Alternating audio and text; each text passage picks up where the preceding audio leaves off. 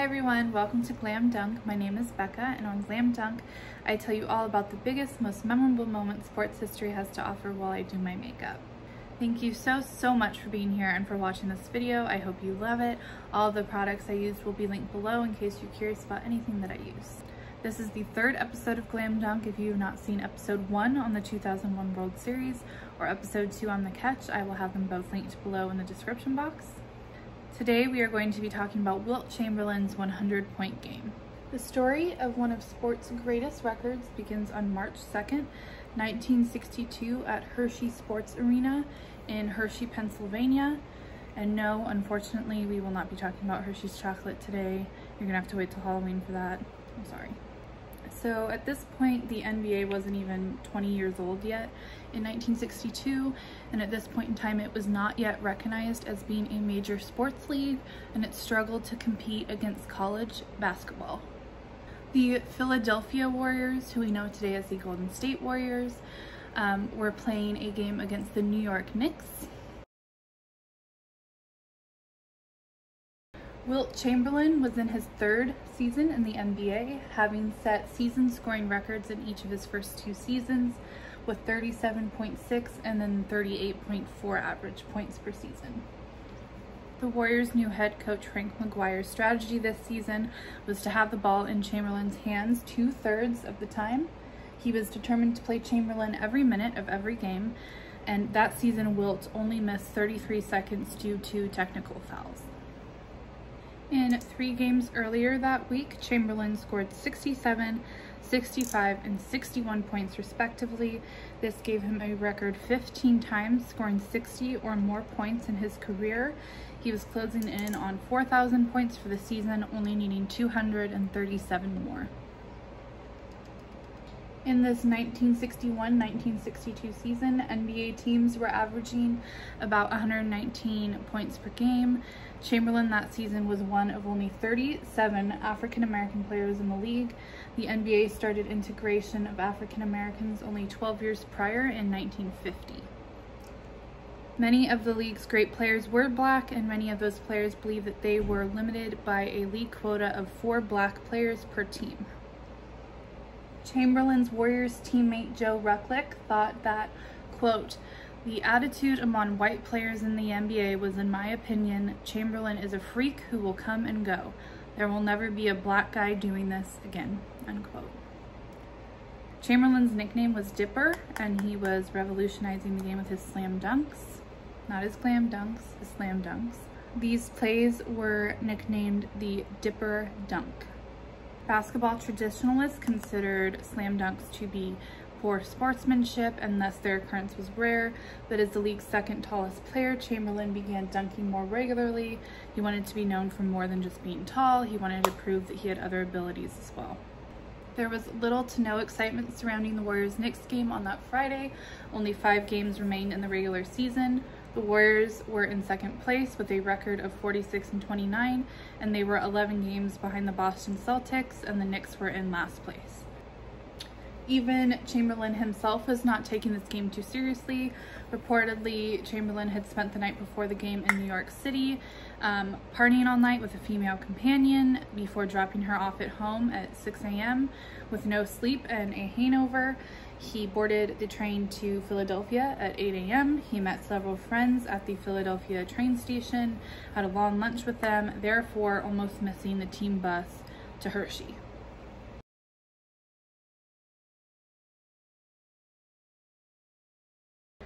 Warriors player York Larice said, quote, "There was nothing exciting about the Knicks playing the Warriors in Hershey. Chocolate was more exciting," unquote. Like I said, the game was played at Hershey Sports Arena, which was an old gym originally built for ice hockey. The league occasionally played games in different towns to attract new fans. This still happens today. This was the Warriors' third home game of the season in Hershey, which was 85 miles from Philadelphia.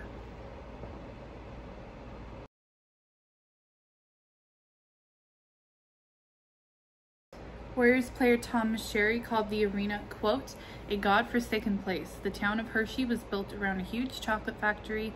Everything there became permeated with the smell of chocolate. People felt sick. I was just dreaming to leave the place as fast as I could, unquote. I guess I am mentioning Hershey's chocolate a lot, but it's in the quotes, it's not me.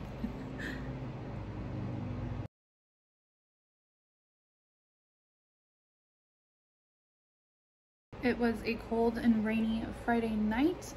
Only 4,124 spectators paid to see the game, and most of them were actually there to see players from the NFL's Philadelphia Eagles play an exhibition basketball game against their colleagues from the Baltimore Colts before the NBA game started. The Warriors' attendance numbers were often exaggerated by the team's owner, but they were averaging like 5,000 fans per game at that point in time. The NBA received low television ratings, so this game was not televised. No members from the New York media were present because they were all in Florida covering spring training for the New York Yankees and the brand new expansion team, New York Mets. Also, only 2 photographers were at the game. According to McGuire, there was no game plan to get Chamberlain to 100 points. After a few minutes, the Warriors led 19-3. Chamberlain had already scored 13 points and made his first 5 shots. At the end of the first quarter, the Warriors were leading 42-26. Chamberlain had already scored 23 points. He made all 9 of his free throws, which was actually the weakest part of his game. He had only made like half in his first few seasons. At this point in the game, he already had 9 free throws, so Chamberlain began thinking about the NBA record for free throws, which at that point was 24 free throws made in a game. After being fouled, Knicks player Daryl Imhoff yelled at a referee, quote, "Well, why don't you just give the guy 100 now and we'll all go home," unquote. At halftime, the Warriors led by a score of 79-68. Chamberlain's point total stood at 41. This wasn't super uncommon for him at the half. This was maybe like 10 or so points above where he usually was by this point in the game. But while in the locker room at halftime, Warriors player Guy Rogers said, quote, "Let's get the ball to Dip. Let's see how many he can get," unquote. And McGuire was like, okay. And this is where the magic began. In the second half, Chamberlain easily made it up to 50 points, and the sleepy crowd started to awaken and pay a bit more attention to what was happening right in front of their eyes that no one was watching on television. Chamberlain was getting triple and quadruple teamed by the Knicks left and right, but he kept his cool, kept doing his thing. By the end of the third quarter, Chamberlain had scored another 28 points, and the Warriors had a 125-106 lead. His total at this point was 69, which was 9 shy of his own previous scoring record. In the fourth quarter, Dave Zinkoff, the public address announcer, began announcing Chamberlain's point total after each basket that he made. Tom Meschery could sense the team concept of the Warriors breaking down. The team's offense would get the ball to Chamberlain and then stop and watch instead of like moving, playing defense. Chamberlain needed 25 points with 8 minutes remaining to reach 100. He scored his 79th point with 7 minutes and 51 seconds left, breaking his own record and making the crowd go bonkers. The spectators chanted, quote, "Give it to Wilt. Give it to Wilt." After he reached 80, the crowd yelled for 100. Chamberlain thought, quote, "Man, these people are tough. I'm tired. I've got 80 points and no one has ever scored 80, unquote. Yet the Warriors continued giving Chamberlain the ball. Warriors legend Al Attles later explained that all the Warriors players wanted Wilt to get the record because they all really liked him. Attles himself then set up an easy layup so that Chamberlain could score points 88 and 89 with 5 minutes left in the game. The Knicks began intentionally fouling any Warrior except Chamberlain to prevent him from getting the ball. Like, they were being petty about it. They also began using as much of the shot clock time as they could, again, to prevent him from getting the ball. They weren't even playing to win the game anymore. They were willingly giving up easy points instead of trying to rally themselves. I mean, they should have been trying to win, because could you imagine if Chamberlain scored 100 points and then the Dubs lost the game? Like, that would have thwarted it a bit. But their focus was on stopping Wilt from getting to 100. Meschery said that the Warriors' strategy was to lob the ball in from the sideline across the floor directly to Chamberlain, who would use his size and strength to get to the ball. The Warriors began quickly fouling New York with around 4 minutes left, reciprocating the intentional foul strategy. McGuire pulled his entire starting five except for Chamberlain and replaced them all with bench players. The goal in doing this was to foul the Knicks, get the ball back after free throws, and give Chamberlain the ball. Like, it genuinely seemed that neither team cared about winning the game anymore. It was all about Wilt from both sides. Each team spent the last minutes of the game fouling each other. The Warriors ended with 25 personal fouls and the Knicks with 32. With 2 minutes and 12 seconds left, Chamberlain had 94 points. With 46 seconds left, Chamberlain got free from 5 Knicks, jumped high, and put the ball into the basket to hit 100. Again, there's no footage of this, so eyewitness accounts of this historic basket differ as to whether Chamberlain merely laid the ball in or if he actually stuffed the ball through the hoop for an alley-oop slam dunk. Either way, the arena lost it, and over 200 spectators stormed the floor, wanting to get close to Wilt on his historic night. Warriors player Joe Rucklick immediately ran to the scorer's tables to ensure that he was officially credited with the assist. So for years, the belief was that the final 46 seconds of the game were not played after Chamberlain scored his 100th point due to the celebration on the court. Even Chamberlain himself was quoted as having said this was the case. However, recordings from WCAU's radio broadcast include announcer Bill Campbell resuming his play-by-play call after Chamberlain's 100th point and calling the game to its conclusion. But a copy of this radio broadcast of the game was not uncovered until 1988, 26 years later. The original game tape had been recorded over. I know. The fact of if the game had ever finished was very conflicted for years after, but the game's official box score notes that Joe Rucklick missed 2 free throws after the break, and Rucklick said he planned to miss his second free throw in hopes that Chamberlain might rebound the ball and get 102 points. The radio post-game show reported the Warriors winning by a score of 169 to 150. However, the official scores report recorded the game as 169 to 147, which is a discrepancy that has never been explained. Chamberlain made 36 of 63 field goals and 28 of 32 free throws. In 2 earlier games in Hershey that season, Chamberlain had made a combined 27 of 38 free throws. The basket rims at the arena were aging, flimsy, and forgiving. Balls would bounce off of typical rims, but balls near the rim in Hershey were, like I said, very forgiving. Wilt set a lot of NBA records that night.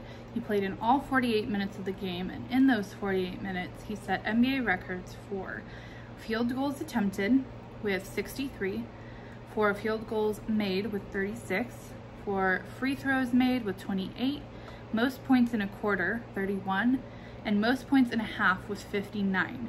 He averaged 73 points in 4 games that week, exceeding 60 in all of them. Guy Rogers finished with a game-high 20 assists and later said, quote, "It was the easiest game ever for me to get assists. All I had to do was pass it to Wilt."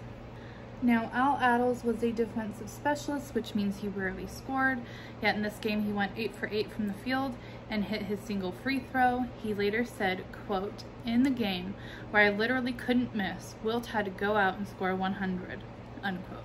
I love him. The Warriors and Knicks combined for a record 316 points in a single game. The Warriors did fall short, though, of the Boston Celtics' then record of 173 points in a single game. The next night, Chamberlain traveled back to New York, and 3 Knicks players happened to be traveling with him, and as he fell in and out of sleep, he got a kick overhearing the Knicks players talk smack about the, quote, "SOB who scored 100 points on us," unquote. 2 days later, on March 4th, the Warriors played the Knicks again, this time at Madison Square Garden, and Darrell Imhoff got a standing ovation for holding Chamberlain to only 58 points. So you would think that this historic event was all over the newspapers, right? Not really. The Philadelphia Inquirer and the Philadelphia Bulletin each had a box on the front page announcing the achievement with a story in the sports section. The Philadelphia Daily News had no mention on its cover. The New York Times and New York Herald Tribune ran the AP story, New York Times on page 14 and the Herald Tribune on page 11. The New York Daily News ran the story on page 26. The New York Post gave prominent back page coverage about it, but not until Sunday. The New York Daily News on Sunday wrote, quote, "Basketball is not prospering because most normal-sized American youngsters or adults cannot identify themselves with the freakish stars. You just can't sell a 7-foot basket-stuffing monster to even the most gullible adolescent," unquote. Essentially, Chamberlain's ability to score was taken for granted. Some Knicks players were upset with the Warriors because they believed they broke a code of honor in sports by embarrassing an opponent and disrupting the flow of a normal game. For a record, they claimed that Chamberlain would have finished 15 to 20 points shy of 100 if the game had been played normally. Yet, Wilt responded to these allegations by saying he could have scored 140 points if the Knicks, quote, "had played straight-up basketball," unquote. Knicks players were also upset about the PA announcer calling each shot because it was distracting and it was debilitating. 2 days after scoring 100, Wilt Chamberlain made a guest appearance on the Ed Sullivan Show. Chamberlain finished the season with a record 50.4 points per game. He scored a record 4,029 points, more than the division-winning Warriors in 1947-48 scored as a team. He played in a record 3,882 minutes, including every minute of 79 of 80 games, which was also a record. And I love this stat. He averaged 48.5 minutes per game. An NBA game is 48 minutes. But he played in 10 overtime periods in 7 games, so more than even possible is how many average minutes he played. The Warriors finished the season with a 49-31 record. They lost in the Eastern Division Finals of the playoffs to the Boston Celtics. The closest Chamberlain came again to 100 was 73 points the next season. The anniversary of this game was not widely commemorated until 25 years later in 1987. At this point, the NBA had become a very popular sports league, with players like Michael Jordan and Magic Johnson dominating the game. The Warriors' PR director, Harvey Pollack, said an impossible 40,000 people claimed to have seen the game, and some even testified it took place at Madison Square Garden.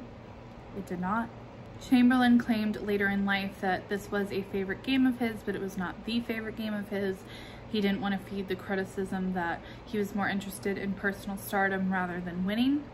But he did begin to embrace it even later in life because he was proud that people who knew nothing about basketball would talk about the game to their kids when they saw him. 2 other players carried this game with them throughout their lives, more so than others: Daryl Imhoff for letting Chamberlain score 100 on him, and Joe Rucklick for getting the assist for the 100th point. Rucklick refers to himself as a walking footnote of one of basketball's greatest moments.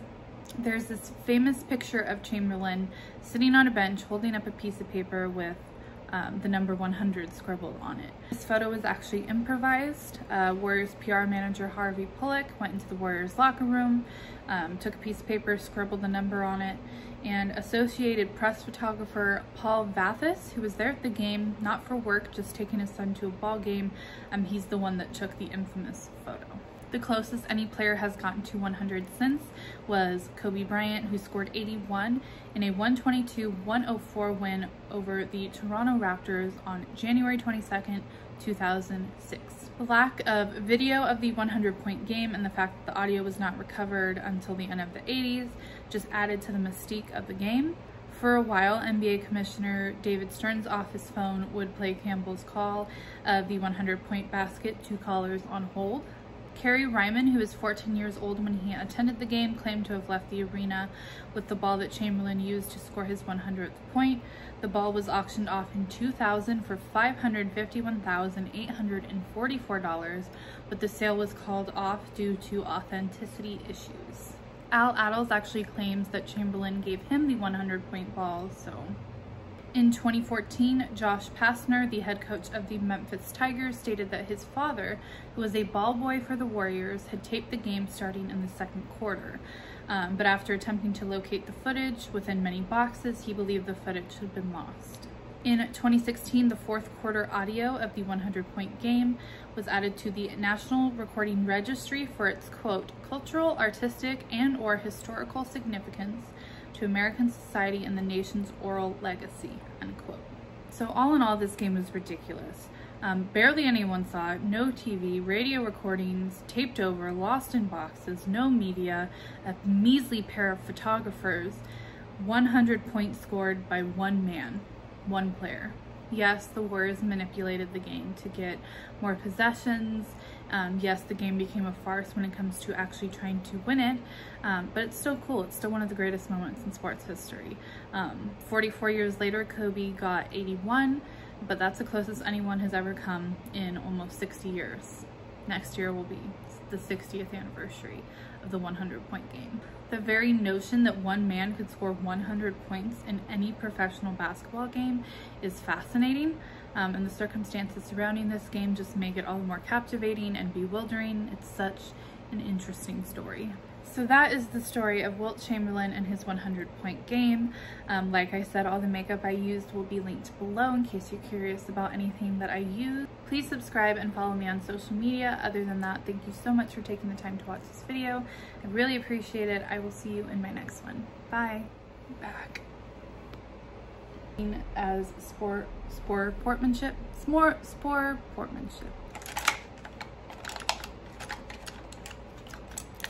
Like I said, the game was played at Hershey Sporks Arena.